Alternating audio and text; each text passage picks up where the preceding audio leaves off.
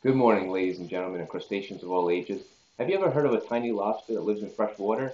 I'm talking about the mighty crawfish, also known as a mudbug or crawdads, depending on where you're from. These little guys are much more than just miniature lobsters, though. Crawfish are fascinating creatures.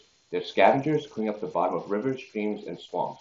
They breathe through feathery gills and come in all sorts of colors, from brown to olive to even a shocking bright orange. But here's the best part.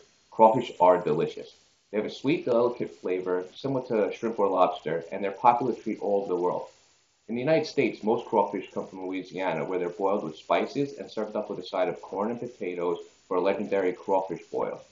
So next time you see crawfish on a menu, don't be shy. Dive in and experience the delightful taste of these freshwater wonders.